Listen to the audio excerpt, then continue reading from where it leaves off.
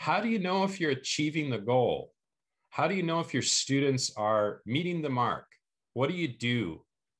Again, we kind of moved very quickly from in a lot of my classes, which were, many paper-based, quizzes, tests, final exams, to all remote assessments. And it was difficult. I mean, I experimented with some variety of types of assessments. I tried some group assessments, and some students liked them, and some said, no, I don't have time to work in a group. I'm working full time. I'm not on the same schedule as some of these other people. And there was some pushback to the group assessment from some. And there is this concern in universities that if we're not doing a proctored paper assessment, then students are cheating and we can't trust anything. I really couldn't focus on that when we were completely online because I really didn't see what the alternative was. So I did do lots of remote assessments. I did lower weight assessments.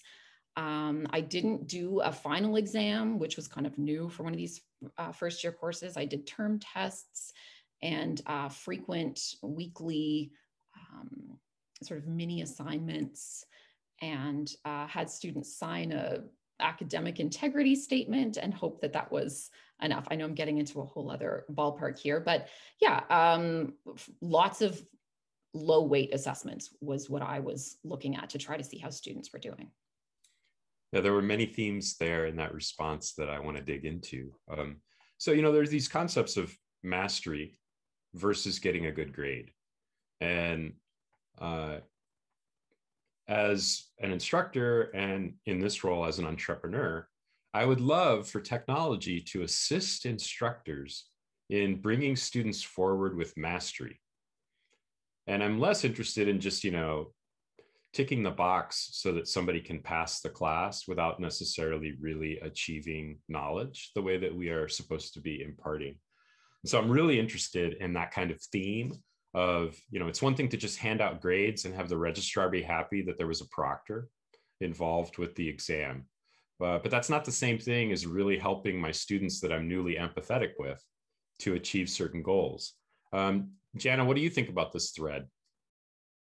I mean, I definitely had the usual issues of how do we suddenly transfer things to online. It definitely has led to a common theme of reducing kind of the big high stakes assessments. My course that I'm teaching right now is actually the first one where I've done it without tests, because in an online environment, I'm not sure what the difference is between an assignment and a test, apart from, for one, I'm trying to mimic what I would do in class. It has the benefit of, there'd be often times in my stats classes where I would be teaching something like normal tables, and I'd have to teach them a way to do it on a piece of paper because that's how I would have them write their tests. And then the realization, well, why am I teaching them how to find a number by looking it up on a piece of paper that I photocopied for everyone? I wouldn't do that for anything in math class. And finally, well, if we're doing it all online, I can just let them use R and write things in the notebook, and they have the code available to them, and they could fix it live while they're writing their tests. But it took on my part, a surprising amount of time to accept that we're still talking about the normal distribution. You're still learning the same amount of stuff. You just haven't learned the esoteric skill of looking up numbers in a weird way along a table. But it seemed like that was, oh, we're cutting that out. But really, it's the typing it into a program that makes a lot more sense. I'm not going to make them learn arctan by pulling out a book off of the shelf and looking up numbers there. But it took a lot of time for me to accept that I'm still teaching this just in a slightly different way. And having the assessment where they do get some of the feedback of, okay, you need to do this. You can at least see if the computer is doing what you think it is before you send it off to me to get some feedback from me, is so much nicer than, okay, you wrote it on a piece of paper, you made a silly mistake, but you couldn't possibly have known it until I've graded it and told you this was wrong.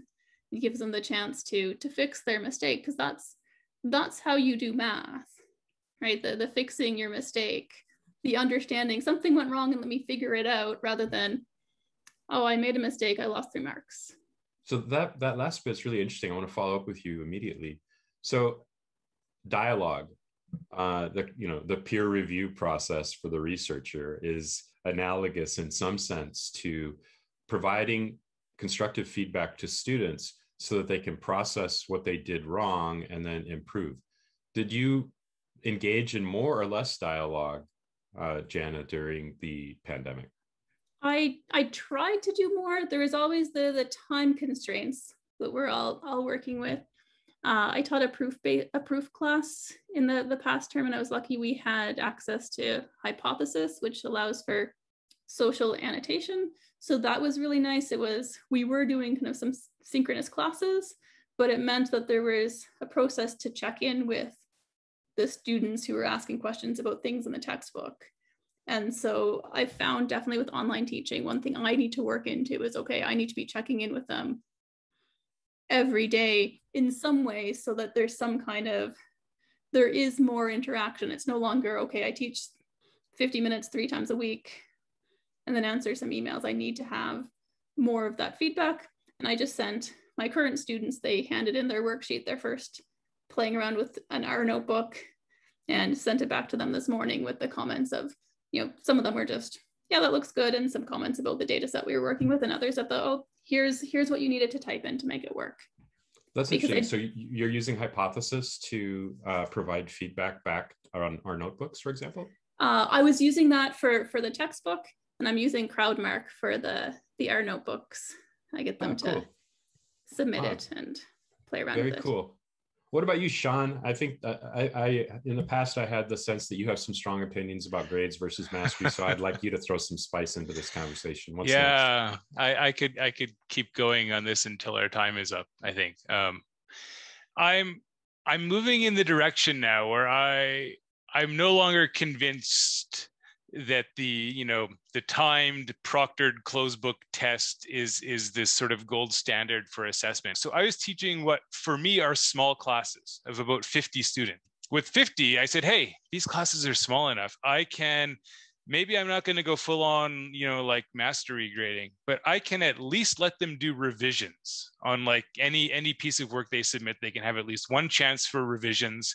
And the revisions are nice because, now, some of them will just email them to you, but others will book, office hours, and they'll come in, and then you get to have a conversation about what they know and what they don't know, and they can kind of work out and get to the point where they're like, okay, now I understand what I needed to do on this problem. I can go away and I can fix it, and I'm going to send you the improved version later in the week.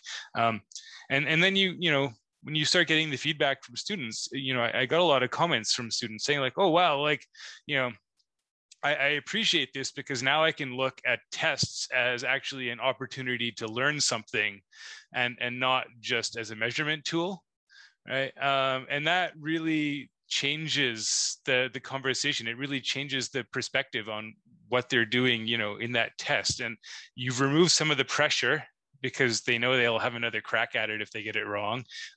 You've removed some of the incentive to cheat.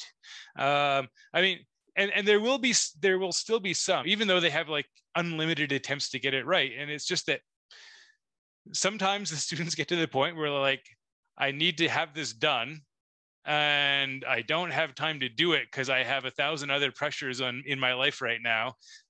So I'm going to let somebody else do the work for me, and that doesn't make it right. But at least, those of us who were seeing, the cheating going on in our bigger classes, I felt a little bit, vindicated that, even like these expert teachers teaching 20 students at a small liberal arts college are seeing the same problems that I'm seeing.